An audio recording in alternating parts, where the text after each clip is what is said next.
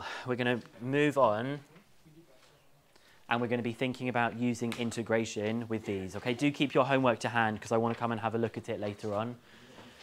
Now, previously, we had this diagram up here, right? How did we remember that it was, or what was one of the ways I suggested remembering the S, V, and A in that order? Down is differentiated, but how do we know that it goes S, V, A rather than A, V, S?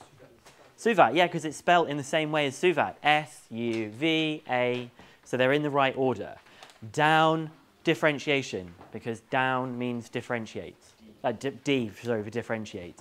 We also knew that it had with respect to time, which was a bit like dividing by time, which also reminds us of the units. There's many ways of us remembering this. So we've already talked about this, but because differentiating, and we're talking about with respect to time here, because that gets us from displacement to velocity and from velocity to acceleration, naturally integrating, which remember is anti-differentiation, will get us from acceleration to velocity and from velocity to displacement. So whenever I see students who have been successful at this topic, normally they see this question, they jot that down at the top of the page just to remind them down is differentiate, up is integrate, and then they do really well from the rest of the question, because that's the key part of this really. So as I mentioned earlier, it's helpful to picture this graph on the right where we move down to differentiate and up to integrate. So that's it. We're just going to dive straight back in now with some more examples. It says that a particle is moving on the x-axis. At time t equals 0, the particle is at the point where x equals 5. That's really weird because we didn't normally get told this extra piece of information. We didn't normally get told that. But we're going to see why we've been told that for this question. So just hold on to that bit I've underlined there. It says the velocity of the particle at a time t seconds, where t is greater than 0, is 6t minus t squared. Find an expression for the displacement of the particle from O at time t seconds. Well, obviously what we're doing here, we're going to have to integrate because the theme is integrate, but we're going to integrate this. So S is the integral of 6t minus t squared, and it's with respect to time. If you wanted to, you could dive straight in and just say, integrate this. You don't have to use the integration symbol, but it's nice to show the examiner you understand what it is that you're doing here. So when I integrate this, what does 6t minus t squared integrate to? Let's hope we've not forgotten how to integrate in a few lessons. How much, sorry? 3t squared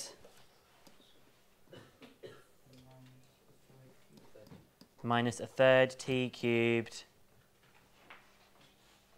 plus c. And after this, I am banning Ishraq and Araful from answering questions, and I'm starting picking on other people. Okay, because it's always those two, and it's not fair. So get ready to be picked on today, guys. Now, don't forget, we have to have that plus c that we've got, okay? If you don't like writing this extra line because you feel like it's sort of confusing you, you know to go from the velocity to the displacement, you can just integrate straight away, okay? I had to add in the plus c, okay? I had to add in the plus c because many things would have that velocity, but they might have had a different displacement. So now that bit that I underlined in blue earlier on, now it has its relevance. It's a bit like, what would they when we did integration in pure, what did we get given sometimes that would help us find out what plus c was? The x and the y coordinate. They'd give us a coordinate. And basically what they're giving you here is a coordinate. They're giving you the x coordinate, which is time, because we know time runs along here. And the displacement, they've said that x is 5. Oh, I've just seen that they're using the letter x. So, sorry, but we probably should have been using the letter x here. They love to use x and s, and I didn't read that very carefully, so that's my fault. Okay, so we're now going to use this information. We know when t equals 0, x equals 5. So I can say 5 equals 0, 0. Oh, great. So c is equal to 5. Otherwise, our formula for where it was wouldn't make any sense. We would say when t is 0, and we'd say, well, it's at c, but we need to know what c is. So c is equal to 5. So we have x equals 3t squared minus a third t cubed plus 5.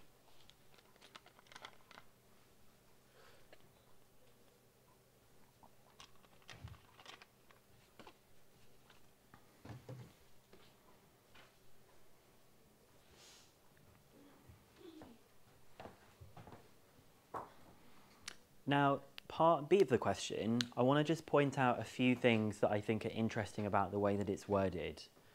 First of all, it's asking us about the distance of the particle. It's not asking about the displacement. So if it's in a negative displacement, we could just say the distance is the magnitude of that. It also wants the distance of the particle from its starting point. It is not saying how far has the particle travelled. That's asking something that is different. It is just saying, this is where it was at the beginning. Where is it 5 seconds later? What's the distance between those 2 points? Not how far has it travelled. And just to illustrate that with a point, if this is where it was and then this is where it is, that's clearly the distance between the 2 points. But maybe the journey it had taken was this. So there's 2 different questions. One is the distance it's travelled, and one is the distance between the 2 points. I'm only saying that because I know where this topic goes in the next couple of examples. So all we need to do for this particular one, for part B, well, what do I need to do? Someone tell me what I need to do. Substitute 6 in for t. So we get 3 times 6 squared minus a third times 6 cubed plus 5. Have you already worked that out? How much? Pardon? 41. So it's 41 meters when t is equal to 6. So we just need to find out the distance between its starting point and this. So what's the last stage that's needed? Where did it start? It started at 5. So the distance is 41 take away 5, which is 36 meters.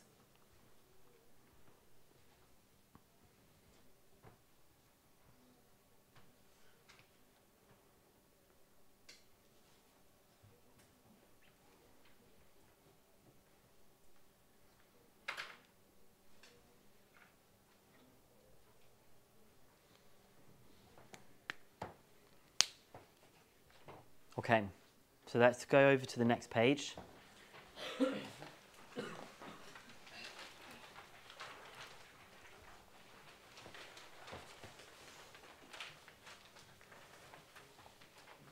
A particle travels in a straight line. After t seconds, its velocity is given by v equals 4 minus 2t squared, where t is greater than 0. Find the distance travelled by the particle in the first 3 seconds of its motion. Now I'm going to do something that I don't want you to write down, okay? I just want you to listen for a second.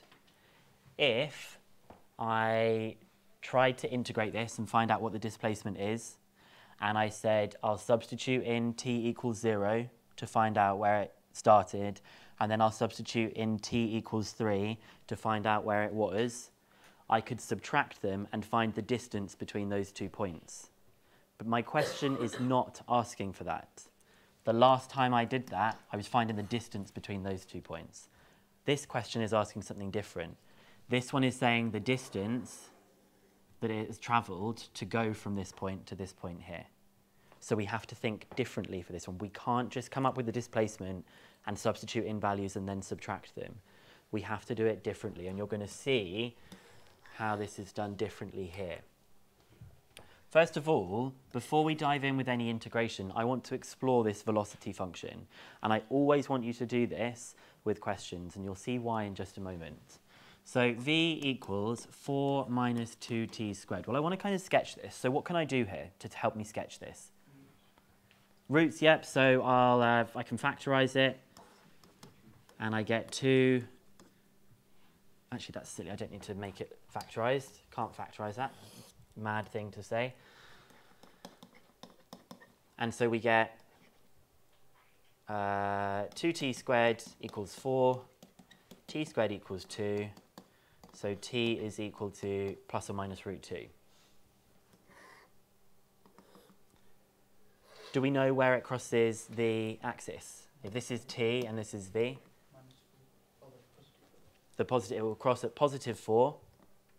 We also know that it's crossing the axes at minus root 2 and at root 2. And we know it's a negative shape. So it's going to look like this, okay?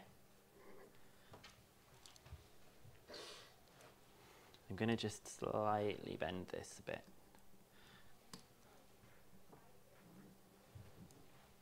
And there's my root 2 over there. It's meant to be a bit more of a quadratic-y kind of shape like that, okay? Now, if we're trying to find on a velocity time graph, how do we find the distance travelled on a velocity time graph? Wind back to a few mechanics lessons ago. And I don't want Ishraq to answer. Pardon? Area. It's the area under a line, isn't it? So here, we want to find the distance travelled. So it's going to be the area under the curve. But root 2, when it gets to root 2, it goes below the curve. And we want to find out how far it travels in the first 3 seconds. So what I actually want to find out is this area that I have here, and I want to find this area here. What's my issue? It's going to be a negative area, and it says it up in the title, doesn't it? So this is why you cannot just integrate it, substitute in 0 and substitute in 3 and subtract them, because that's not how the area process works. And you remember when we did that with integration. So for this thing, you have to be so careful to do that integration. Yeah, it says find the distance travelled by the particle in the first 3 seconds, hence me doing it between 0 and 3. And root 2 is somewhere in between 1.41, okay? So for this question, and they love, love, love getting you to do integration questions where the distance travelled, you can't just do it between 0 and 3. They love to do that. So you must make sure that you think about what the sketch of it looks like, and then you break it down into pieces that you actually need to do. So we won't do it between 0 and 3. We know that we're going to have to do it in a slightly different route. We're going to integrate, because we still want the area underneath it. We're going to integrate between 0 and root 2, 4 minus 2t squared, with respect to t. To mean, what does this integrate to? Yep. Minus 4 over 3 t cubed. And we're doing this between 0 and root 2. I'm not going to bother with substituting the 0 in my particular case, just because it's going to completely cancel, isn't it? When you put 0 in here and you put 0 in here. So we get 4 root 2 minus 2 over 3 times root 2 cubed. What is root 2 cubed without a calculator? 2 root 2. So then this becomes minus 4 over 3 root 2. And so 4 minus 4 over 3 is 8 over 3 root 2.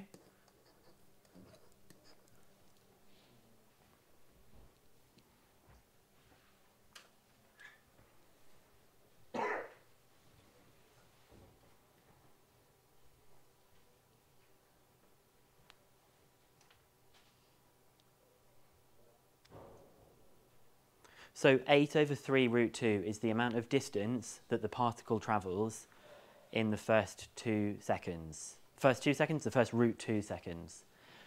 Could anybody describe to me, if this is the origin that's here, how is that particle moving to begin with?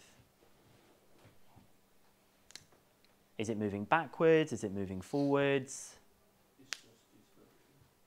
It's decelerating, yeah, and we can actually see it is moving forwards though, because it has a positive velocity because it's above the graph. So it's moving forwards, and then it gets to a point where it stops, which is this point here where it has a 0 velocity, and then it starts moving backwards. So you can start to see in like a real life context why we have to break that journey down into 2 points, because if I'm walking forwards, that's how far I've travelled as my distance. If I then walk backwards 3 paces, I've clearly travelled forwards and then backwards, so I want to find out that total distance. If I just integrated between 0 and 3, it would tell me from where I started, just that one step behind me, to where I am now. Because the positive distance walking over to the table cancels with some of the negative distance of me moving backwards. It's really nice to see how this whole stuff we've done with area is completely interlinked with everything we've been learning about in mechanics as well. Anyway, I've done a lot of talking there, so let's just finish up the part of the question. We're going to integrate between root 2 and 3 of 4 minus 2t squared. Well, we actually know that that integrates to 4t minus 2 over 3t cubed, and that's between root 2 and 3. So when I put the 3 in, I get 4 times 3 minus 2 over 3 times 3 cubed. Subtract, well, I don't need to put the root 2. What, sorry? 4 times 3 minus 2 over 3 times 3 squared. Thank you, so it should be 3 cubed. Thank you. And I don't need to bother doing the root 2 substitution because I already did the root 2 substitution over here. So I just get 8 over 3 root 2. Are we expecting this answer to be negative or positive? Negative. It's a negative area, okay?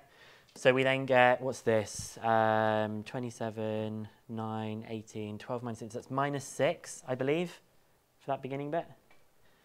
2/3 of 27, 18, 12 minus 18. Yeah, minus 6, minus 8 over 3 root 2.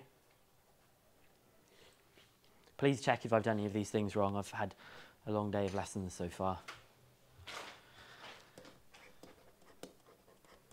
So the total distance is 8 over 3 root 2. What do I need to do with this distance? Yeah, I need to make it become the positive version of this. So I'm going to add on 6, and I'm going to add on 8 over 3 root 2. Obviously, if this thing was positive, you'd have to add it on as a negative. You do the opposite of that, okay? So it looks like our final answer is 16 over 3 root 2 plus 6. Probably we could give that as an exact answer, but have you got what that is as a decimal, Shan? No? Okay, hold it. If I've got my calculator around, I've lost it. We just do 16 over 3 root 2 plus 6. Oh, here's my calculator. Thank you. So 13.5 meters to 3 significant figures. If this comes up in a mock exam or a real exam, I would say 9 times out of 10, maybe 8 times out of 10, there's going to be a negative area. So you have to draw the graph. It's probably the exercise I'm about to give you. There's probably not that many negative areas, but in the real thing, there's always going to be, they want to check to see if you understand about negative areas that we've got there. So before you do the exercise for me, I want you to have a go at this one here. This bit's easy, this bit's easy. This is the new part that we've got. So it says the distance travelled by P in this interval. Think about the graph. If it was all positive, you could just do it between 0 and 5. If it's not positive, you might have to break it down. I don't know what they're going to be, but you might have to break it down into separate pieces of journeys, okay? So you'll have a go at this one. We'll go through that, and then you can do a little bit of practice.